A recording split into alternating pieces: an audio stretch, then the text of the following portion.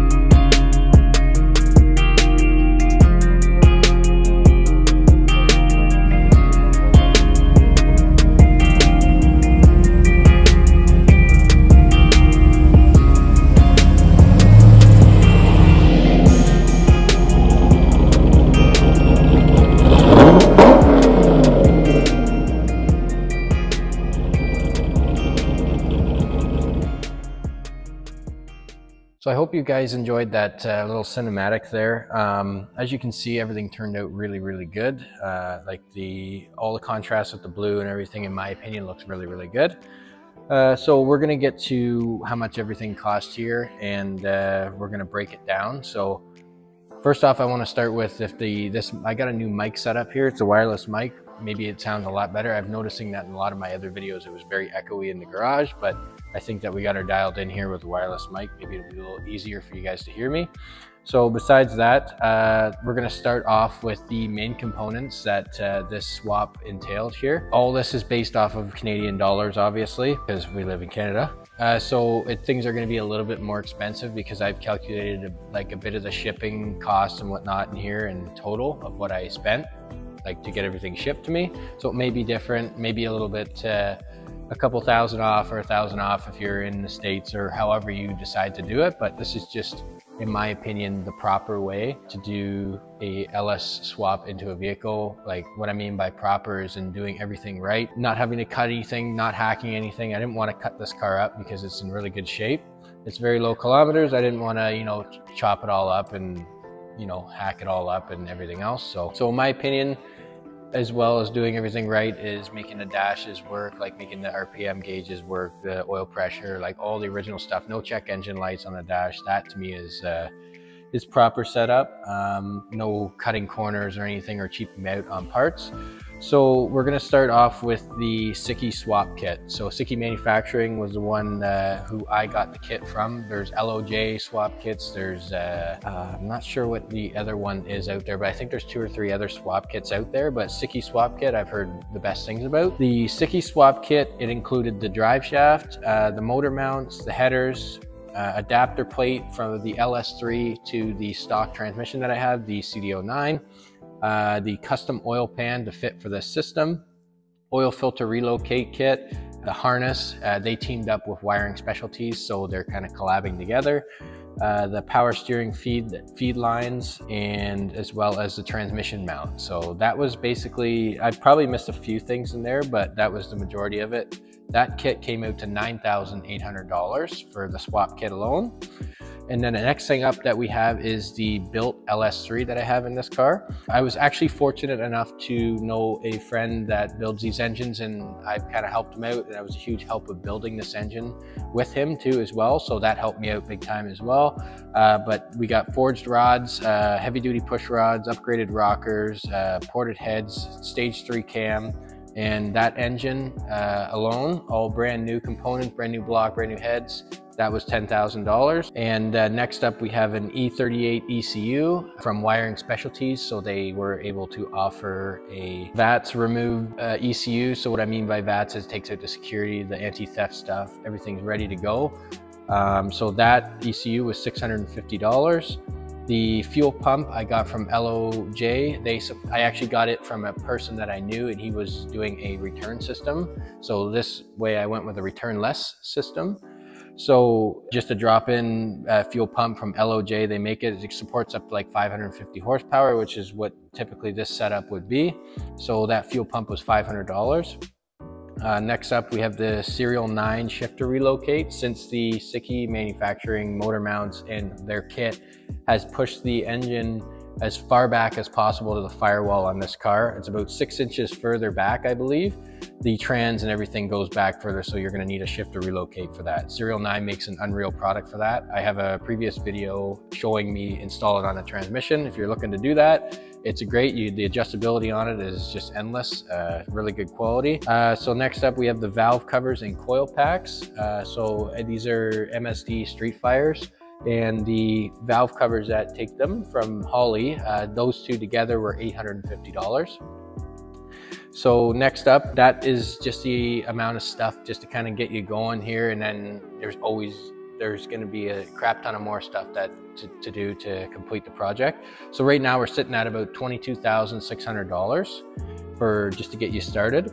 The next thing we have here is accessory drive components. The harmonic balancer, I got an upgraded one of those because higher horsepower numbers, you get more vibration and everything else. So that was $475 for that.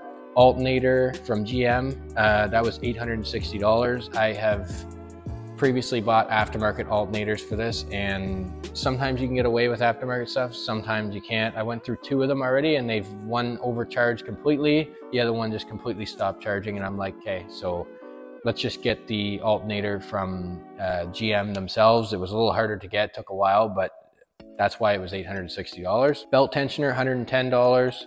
Alternator bracket, $60. Power steering bracket, $55. Idler pulley, $60. So all the serpentine system, that all worked out to $1,620. The next up we have is miscellaneous parts. That's Mishimoto Slim fans. You don't have to run these, but I wanted to because it leaves a lot of room up in the front here, and I wanted to keep things as simple as possible.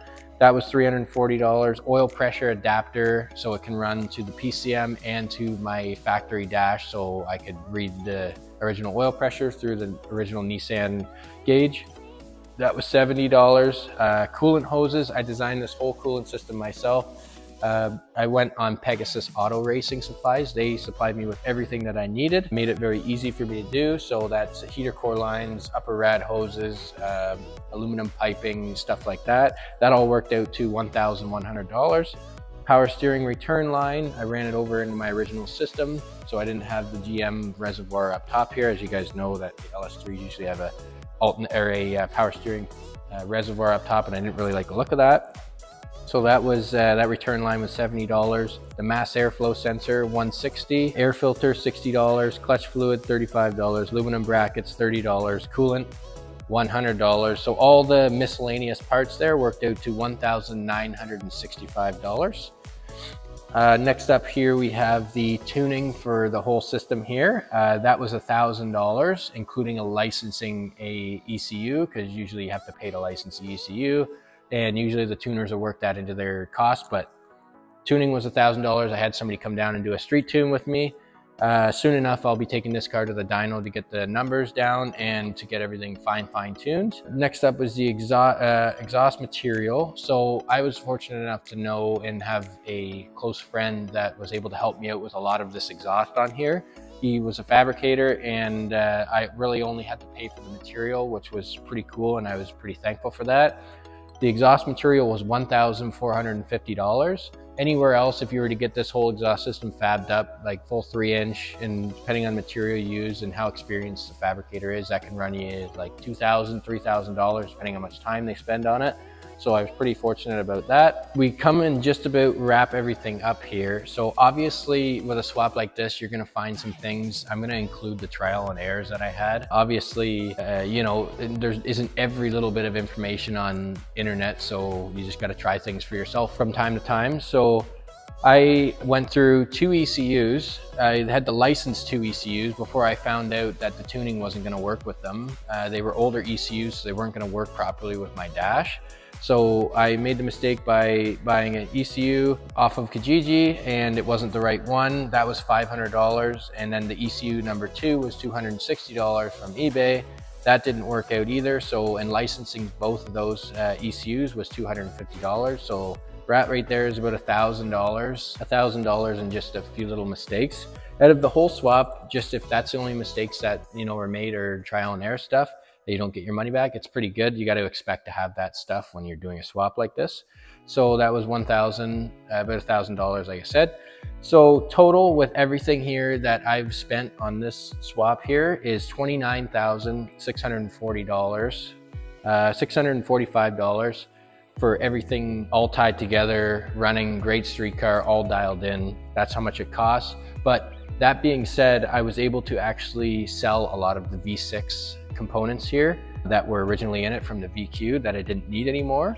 So not everybody's gonna have this benefit of, you know, being able to sell it. Sometimes usually people do a swap if they blow their engine or whatever. But in my case, I was able to sell the engine out of this car for $2,800, which I thought was pretty good, just a bare engine.